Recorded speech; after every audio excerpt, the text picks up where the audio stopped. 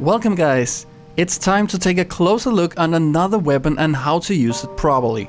The weapon is the SCAR-L. It's a modern assault rifle with 4 attachment slots and semi plus full auto firing capability. And when choosing an assault rifle, many love to compare the SCAR-L with the M416. And while that makes great sense as they both have a lot of attachment slots, full auto capability and uses 5.56, there are important differences between the two.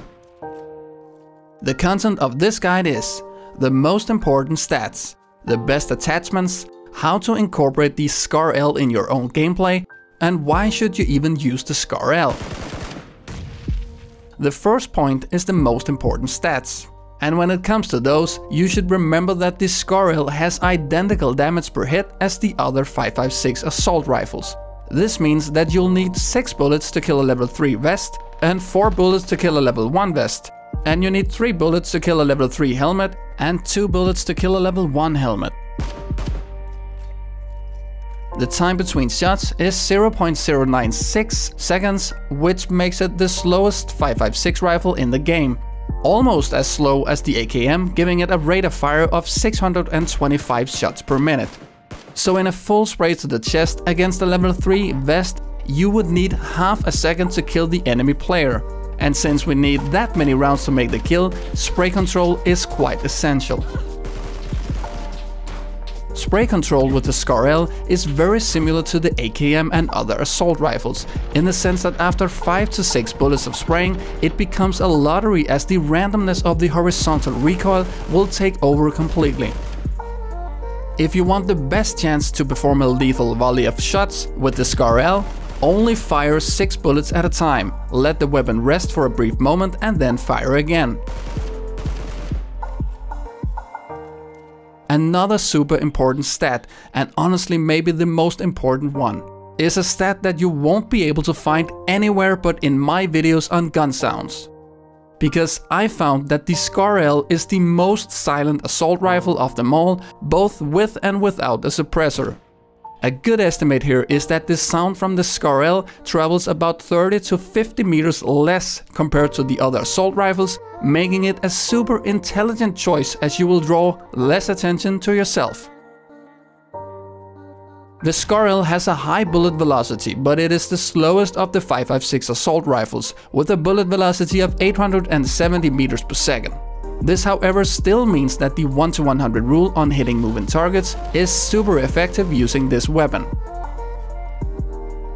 Now let's take a look at the best attachments you can pick for the SCAR-L. We have 4 equipment slots on the SCAR-L: a scope or sight, a magazine, a grip and a muzzle attachment. My top picks here will be the red dot, the extended quick draw mag, the angled grip and the compensator. My choice of sight is not surprising if you know me just a little bit. I love the agility that the red dot provides, and the way I think this weapon is played the best is at ranges of about 30 to 150 meters. But again, remember that the scopes and sights are highly preference based, so you should basically just choose what you like the most here.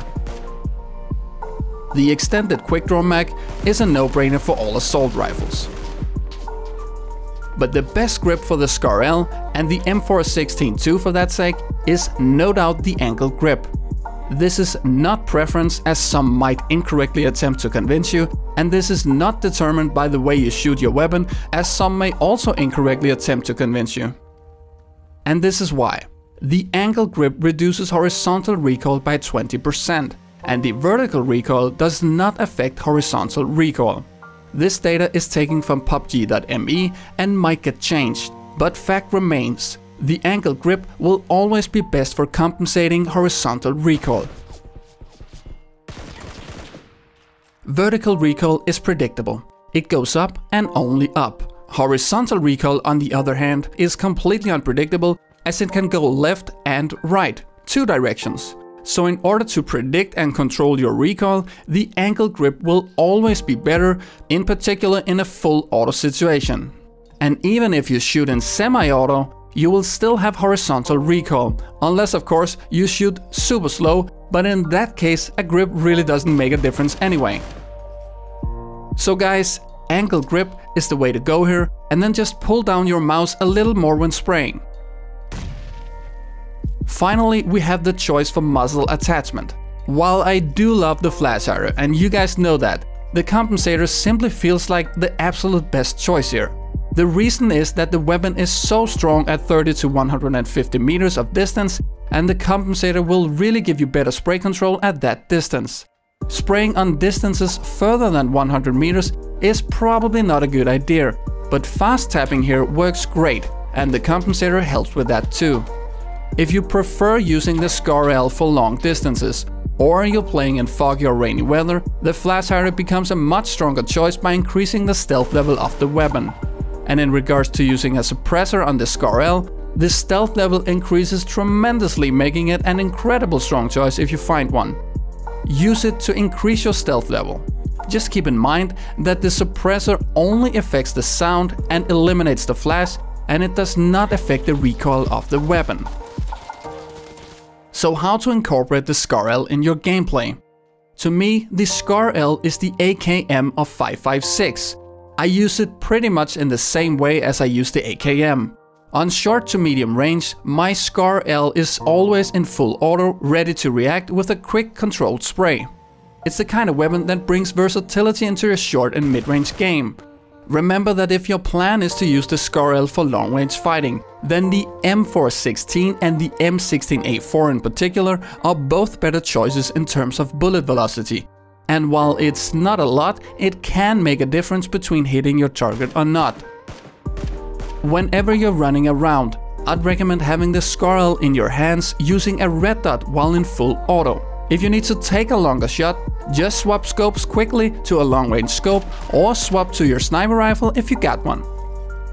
If you just imagine having an AKM with less recoil, well, that is how I think this weapon is played optimally. So why should you use the SCAR-L?